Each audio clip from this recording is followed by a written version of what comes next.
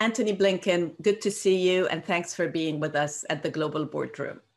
Great to join you. Thank you. Let's start with the pandemic.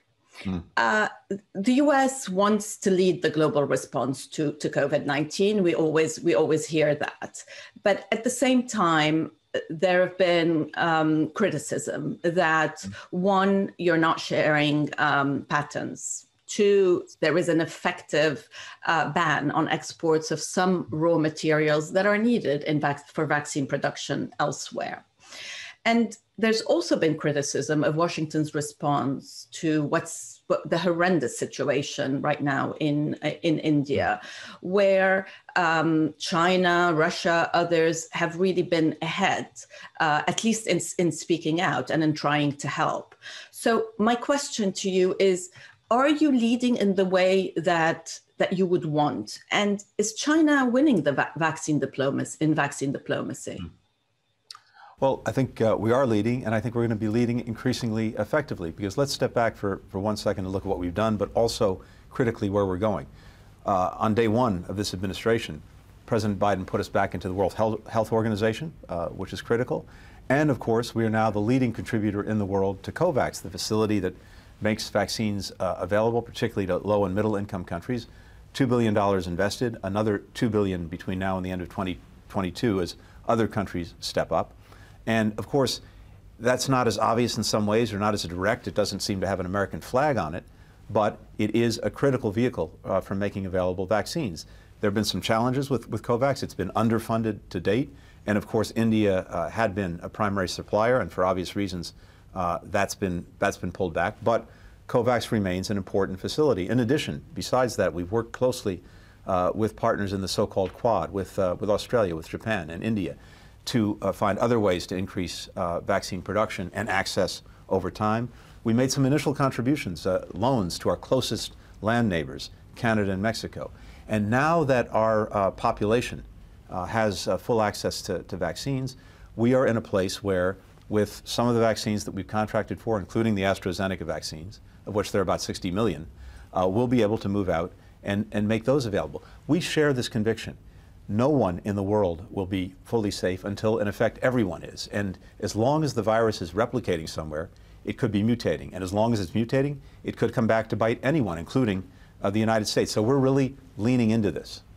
So you are starting to lean into this now, but would it have made sense months ago for the US and for other countries, including the UK, to say we're going to vaccinate our populations, all of those, let's say over 40, and then we're going to start sharing with the rest of the world, rather than we're going to vaccinate as much as possible, as quickly as possible, and then if we've got leftovers, we'll give them away?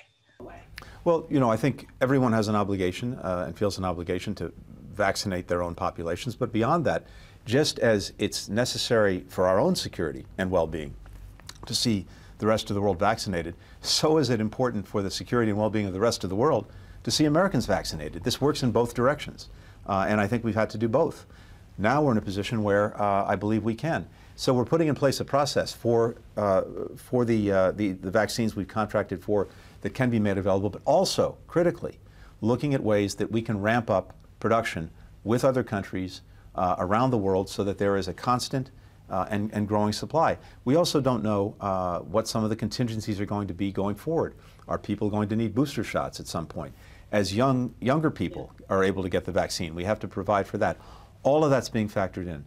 And then maybe a word about India, because it's so important. This has touched Americans profoundly, because we have, as does the UK, such deep connections to India, to the Indian people. And we've seen the images, we've talked to colleagues and friends. We've made a very significant effort very quickly to try to get to India as much as we could of what it needs most critically in this moment. Oxygen supplies, the various things that go in to holding and distributing oxygen, PPE, therapeutics, precursors to the extent that they're needed for vaccines. All of that has started to flow. We're in direct, regular contact with our counterparts from India. Beyond that, what I've seen, Roula, is an amazing mobilization, not just of the United States government, but of our private sector and of Indian Americans as well. I was on a call a week ago with virtually every leading CEO. It was a who's who, all wanting to help. And the government, our government, is coordinating those efforts. So we are doing everything we can. India came to our assistance early on in our hour of need when we were having real struggles with COVID-19, providing millions and millions, for example, of protective masks. We remember that, and we're determined to do everything we can to help now. Let me ask you, President Biden said in his speech to Congress last month that he hears from other world leaders that they're happy to see the US back, but they often ask for how long. How are you dealing with such concerns, and what are you hearing from your counterparts? Well, you know, I've heard some of the same thing. I've heard a profound satisfaction that we are back, that we are engaged, that we're working closely with allies and partners and others, both on a direct bilateral basis, but also through institutions, multilateralism, as it's called in the lingo of foreign policy. And sure, there's a question about the durability. I understand that, but I think that the more we can show success, the more we can show, especially to our own people, that this kind of engagement, this kind of work with other countries is actually delivering results for them, the more we're going to be able to sustain that going forward. That really is I think, the challenge. If we demonstrate that our kind of engaged foreign policy is making a real difference in the lives of our fellow citizens, they're going to support that, and they're going to support that going forward, irrespective of who's president. Let's talk about China, the biggest strategic challenge that the U.S. now faces. You laid out your positions, both you and the Chinese in Alaska, and the U.S. said it's going to stand up to its values. The Chinese weren't too happy with that and said they wouldn't accept interference in the core issues, whether it's Tibet, Taiwan, Xinjiang. What did you learn in Alaska about the Chinese approach that you may not have known? I'm not sure we learned anything new about their approach, and we did, after the public fireworks, have about 8 or 10 hours of very direct conversation covering a whole series of issues, the adversarial, the competitive, and the cooperative, because all three are features of our relationship. But we wanted to have an opportunity to speak directly and clearly to our Chinese counterparts, just so that there are no misunderstandings and no miscommunication, especially about what we're all about. And the case that we made to them is as follows. We are not about trying to contain China or to hold China down. What we are about is upholding the international rules-based order that we've invested so much in over many decades, that has served us well, but not just us. We think, for all its imperfections, it served the world pretty well, including, by the way, China. And anyone who takes action that would disrupt that order, that would challenge that order, that would seek to undermine it, we're going to stand up and protect it. So, to your points, when China says to us things that we complain about, whether it's Xinjiang and the egregious treatment of Uyghurs, or whether it's Taiwan, or whether it's Tibet, or whether it's Hong Kong, that these are internal matters, they don't regard us, that's simply not true. When it comes to Xinjiang, for example, China signed on to the Universal Declaration of Human Rights at the United Nations. When it is not a lot of countries sign up to the Declaration of Human Rights, and well, that's the point. But our point is, we take this seriously, and this is part of the rules-based order. And if you're not going to abide by your commitments, we're going to say something about it, and we have the right to. I'm interested in what happens next. What are you hoping to accomplish this year, for example?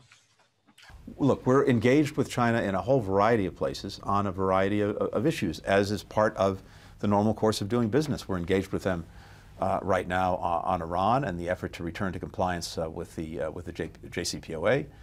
There are going to be no doubt discussions about North Korea and its nuclear program going forward. We're talking about climate. President Xi participated in President Biden's climate summit. There are a whole series of areas where we have clearly overlapping interests, and we're engaged. But beyond that, we want the engagement that we have with China to be results-oriented and practically focused on getting things done, not just talk for the sake of talk. That's what we're focused on. One thing that that you said is that the U.S. wants to rebuild to demonstrate the resilience of its own democracy, and then approach China from a position of strength. I'm still trying to figure out what the end goal is. You said it's not to contain China, but do you think that you can convince China to actually change its behavior? I think in some areas, particularly when it's not just the United States, it is countries around the world that feel aggrieved by some practice that China is engaged in, coming together, that stands a much better chance. Let's just take economic and commercial issues, for example.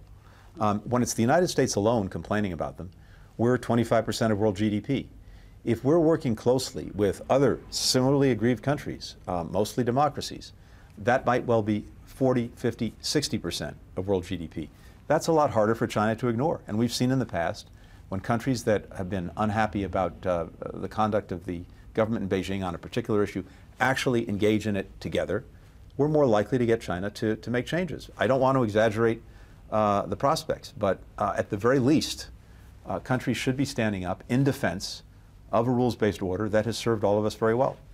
You've talked about alliances and the fact that you want to work with allies and to coordinate sanctions and other measures. China can wield a lot of economic pressure.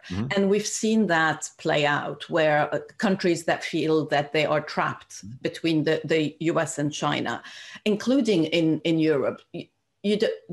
Are you confident that you can get people on your side without them having to succumb to Chinese pressure?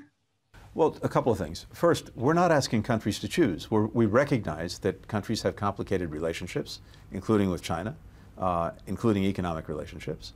And the issue is not that those need to be cut off or ended. But there are certain basic criteria, there are certain basic rules that all of us, we think, should abide by. And in particular, when it comes to trade and commerce, we want to see a race to the top, not a race to the bottom. When it comes to basic investment standards, when it comes to making sure that we're paying mind to the environment, when we're making sure that we're protecting the rights of workers, when we're protecting intellectual property and technology theft.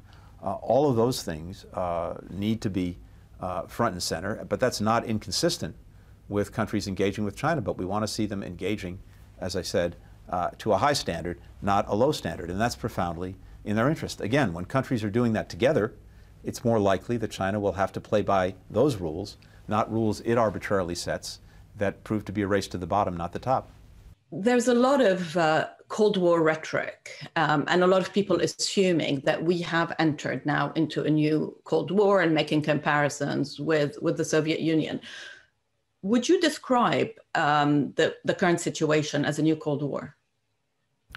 I resist putting labels on most relationships, including this one, because it's complex. And as I said, if you look at it, we've seen, unfortunately, in recent years, the government in Beijing acting more repressively at home and more aggressively abroad. And when I look at the relationship, I see adversarial aspects, I see competitive aspects, I see cooperative aspects, all three.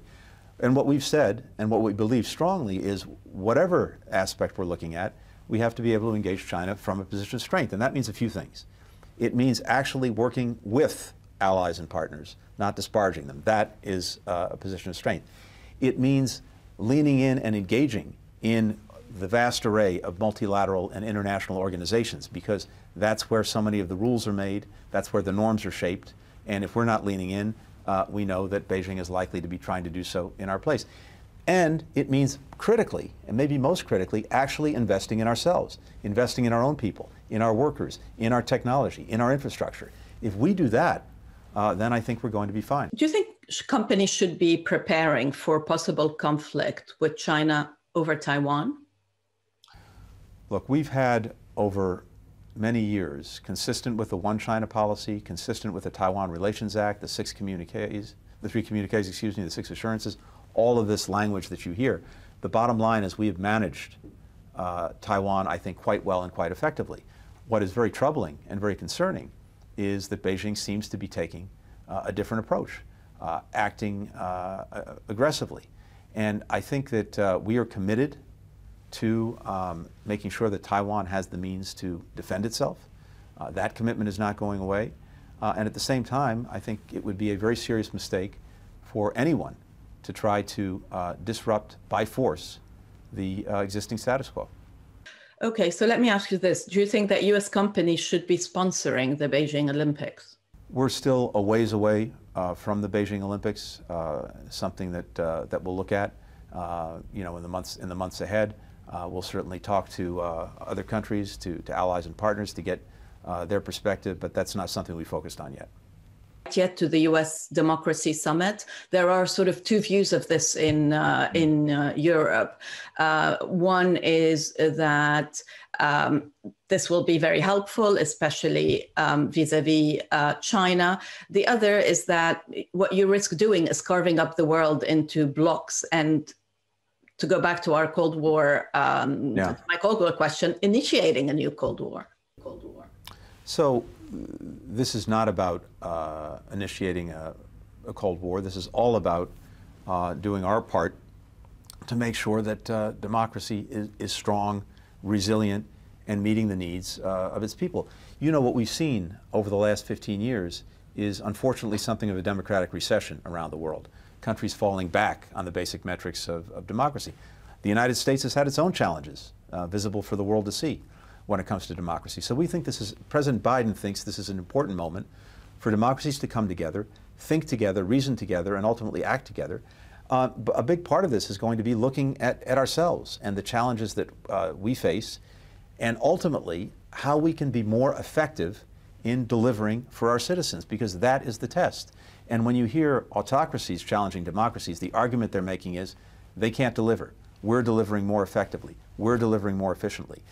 We have to be able to answer that question with conviction and with confidence that no, the system that we believe in is more effective in making a real difference in the lives of our citizens. So a big part of this conversation is going to be talking about ways we can do that better. We mentioned human rights before, and obviously you personally have made a huge commitment on human rights. But a lot of people would say that they see tough rhetoric, but not so tough action. For example, you have said that you would have to work and that you will work with the Crown Prince of Saudi Arabia, even though the administration did publish the report on the murder of Jamal Khashoggi, which clearly states that the Crown Prince was ultimately responsible. So should we imagine that the Crown Prince will one day be invited to the White House, for example? Well, to my knowledge, the Crown Prince has no plans anytime soon to come to the United States. But pause for 1 second on that question. And you mentioned it already. We put out a report with the imprimatur of the United States making clear responsibility for the heinous murder of Mr. Khashoggi. And of course, this had been reported in the news, in the FT, among other places. It's not that there was necessarily anything new factually, but to have that with the imprimatur of the United States behind it, I think in and of itself was meaningful. Second, of course, we sanctioned a number of people and entities that were directly involved in Mr. Khashoggi's murder. But beyond that, we put in place a new rule, a new system to make sure, to the best of our ability, that anyone who would seek to repress or threaten or do harm to people speaking out against their country from the United States, we'd make sure that they no longer had the benefit of being in the United States. And not just with regard to Saudi Arabia, across the board. But when we're thinking about how do we advance our values, not just our interests, but our values, one strong value we have as well as an interest is ending the war in Yemen, which is the worst humanitarian situation in the world. And that's speaking volumes right now. Well, we need some help from Saudi Arabia to do that. Are we better off in terms of advancing that value, totally cutting off the relationship with Saudi Arabia, or trying to recalibrate it, as we've done, making clear what is acceptable and what's not, but also continuing to work with them? I think we're better off making sure we can find ways to work together consistent with our values. So one of the more recent developments is that the Saudis and the Iranians appear to be talking. We broke a story about a week ago. Is that something that you've encouraged? Specifically, no, but generally, if they're talking, If they're talking, so you can't tell me. Well, I don't want to speak for them. But if they're talking, I think that's generally a good thing. Talking is usually better than the alternative. Does it lead to results? That's another question. But talking, trying to take down tensions, trying to see if there's a modus vivendi, trying to get countries to take actions on things they're doing that you don't like, that's good. That's positive. And look, we have, I think, still, when we're acting at our best, a greater ability than any other country to mobilize others in positive collective action. But if countries are talking directly together without us in the middle, that's maybe even better. Let's talk about Iran. There are elections, presidential elections coming up, and it does look like a hardliner will be elected president. Now, not to exaggerate the role of a president or of a foreign minister in Iran, but how is that going to affect the indirect negotiations that are now underway? Look, it's very hard to predict, and certainly I don't want to get into hypotheticals about what one outcome or another in Iran's elections, what impact that would or wouldn't have on any nuclear negotiations. And to your point, I think it's clear who the decider is in the Iranian system, and that's the supreme leader. And he's the one who has to make the fundamental decisions about what Iran's approach would be. We've had serious discussions in Vienna that have gone on now for several weeks. I think we've seen some progress, at least in demonstrating the seriousness with which the United States takes the effort to return to mutual compliance with the JCPOA. We still have a long way to go if we're going to get anywhere, and in particular, we still have to see whether Iran is willing and able to make the necessary decisions on its part for returning to compliance. And I think, as one of my colleagues said the other day, there is more road yet to go than road that's been traveled. So let's see where we get. President Putin, as you know, relishes an acknowledgement of his status as one of the world's most powerful leaders.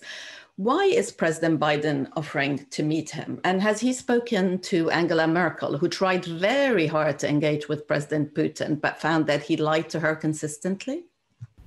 First, the president has spoken to Angela Merkel on several occasions, and of course spoke to her along with President Obama regularly some years ago, including when Russia invaded Ukraine. And so we well know the challenges that are posed by engaging with President Putin. But President Biden believes very strongly that it's important to be clear and direct, and one of the best ways to do that is actually meeting face to face. He's had a couple of conversations with President Putin on the phone now, and there's no secret. He has said to him, including from before he was elected president, he's been very clear that if Russia engages in reckless, aggressive actions, we will respond. On the other hand, we do not seek to escalate. We'd prefer to have a more predictable relationship with Russia, but that is up to Mr. Putin. And if Russia continues to take reckless and aggressive actions, it can be sure we will respond again. I think it's beneficial also to for the two presidents to be able to speak directly, face to face. There are also areas where it's in our mutual interest to cooperate. We've already seen one of them, and that was the extension of the New START treaty. There are other areas in the so-called strategic stability realm where maybe progress can be made. But diplomacy is all about actually engaging directly. And you know, I've always been struck as a diplomat. People sometimes seem to think that's a problematic thing or some sign of weakness. Just because you engage with someone doesn't take the word no out of your vocabulary. Secretary Blinken, thank you for your time. I hope to see you soon in person. Thanks very much, Roula. Great to be with you.